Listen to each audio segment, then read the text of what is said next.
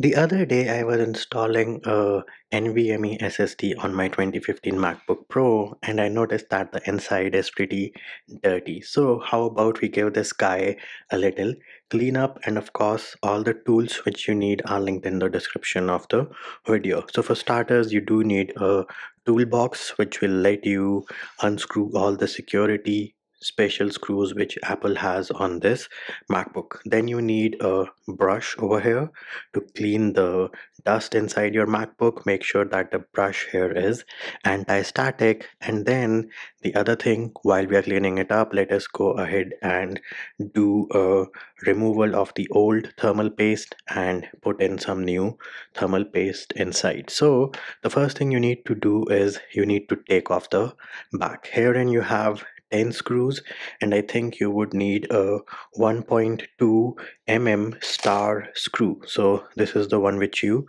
need, 1.2 and this is the star one over here. And do note that the two screws over here are of a different size, so make sure that you keep them separate.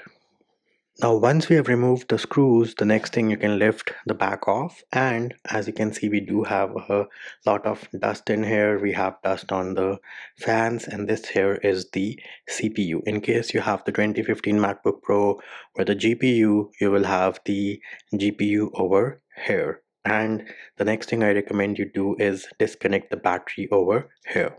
So all you need to do is peel this up a little and then use a plastic spudger to disconnect the battery connector, and again be gentle over here. No need to be in any hurry. Patience is the key.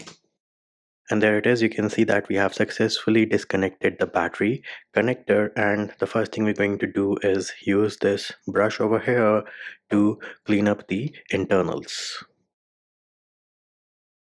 Next up, we need to clean this fan over here. So either you can use a air blower or you can just take it all out. First thing, remove this rubber piece over here, and then you have three Torx T5 screws. One is over here, one is over here, and the other one is over here. Make sure that you do not remove the small one, remove the big one. Again, they might be of different sizes, so keep them organized.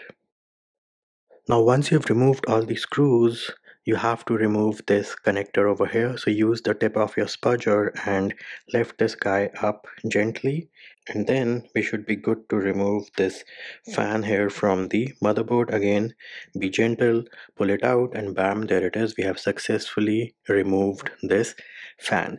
Now in case you feel like opening this fan module even more, you have to remove these three screws over here, which are 4-point screws, and then this thing will pop open and you can give this a better clean using any brush. But as you can see, we also have some dust over here and some dust over here as well, so that is what needs to be cleaned first of all. So this here is the fan which we had just removed after doing just a normal cleanup without any air blower or anything like that, just with my brush over here, which is made from natural materials. Again, make sure you are using an anti-static brush. Moving over to the other fan, this one is a bit complicated. So for starters, you have to remove these four screws and then remove this cable. Now once you've removed the four screws, you will have two metal trays which can be removed, and make sure that you are organizing them carefully. And then the next thing we're going to do is we are going to use a plastic spudger tool to pop up this connector. There it is, one side, and then similarly with the other side. Be gentle, and it just popped out. And again, remember the direction, so organize these things pretty carefully. Next thing we need to do is we need to pop out these three connectors over here. So again, use your plastic spudger tool and be gentle and careful. Now with those three connectors removed, you can then remove this rubber thing and then pull them back a little. Then we need to remove this cable over here. So this I think is for your camera. Now the trick to removing this camera cable is you push from each side gently, and then eventually this thing is going to pop out. So again, be gentle, and the pro tip over here is to push parallel to the motherboard on each side. So you do it on one side first, and then you do it on the other side, and eventually this thing will slide out.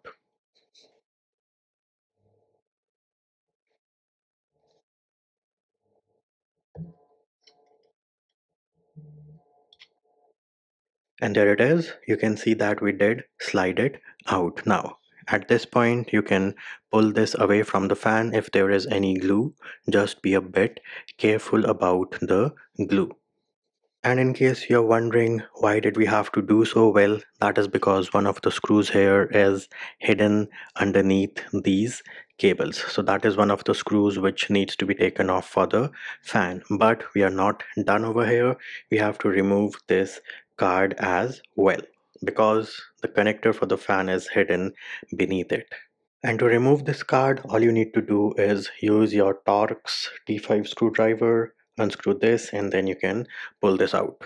There it is. You can see we have successfully removed the card. Again, make sure that you are organizing your screws along with the parts. Now, the next thing left to do is remove the three screws which will help us remove this fan. So one is over here, the other one is over here, which was hidden underneath all those cables, and then the third one is over here. Again, make sure you organize these.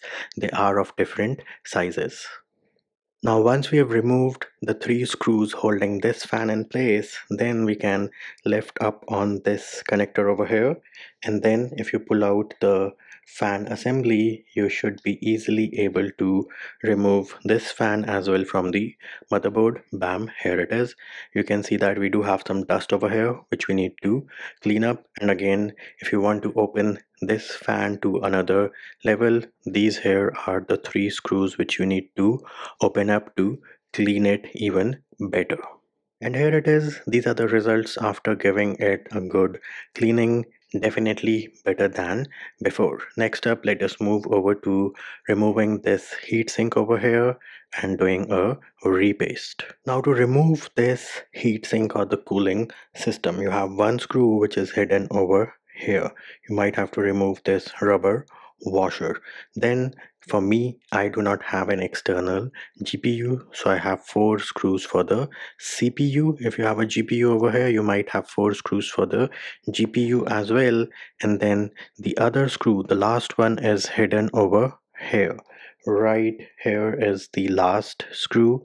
I'm not sure if the camera is able to focus on that, but here is the last screw. So once you have removed those, then you should be able to pull out this heat sink or the cooling system. Again, make sure you are organizing your screws. Now a pro tip over here is when you are removing the screws for your CPU and GPU, do it in a star pattern. So you unloosen or unscrew this one a little bit, then you go on this one, then you go on this one, and then you go on this one. We're doing this because we do not want any unnecessary pressure on one side of the CPU or the GPU, so it is always advisable to do it in what is known as a star pattern for both the CPU and the GPU. Now once we've removed all the screws, we should be able to remove this heating sink from our MacBook. Again, on this side you might have to wiggle it a little bit, so just be gentle over here.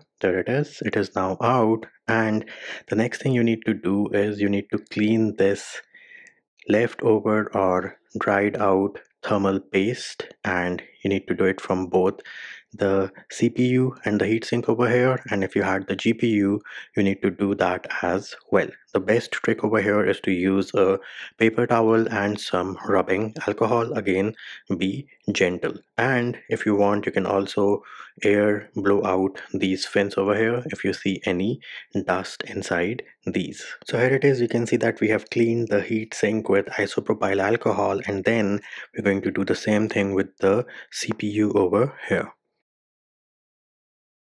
And of course, you can use some ear cleaning Q-tips as well in case you want to. Just make sure that all the rubbing alcohol and isopropyl alcohol has evaporated properly before you put on the new thermal paste.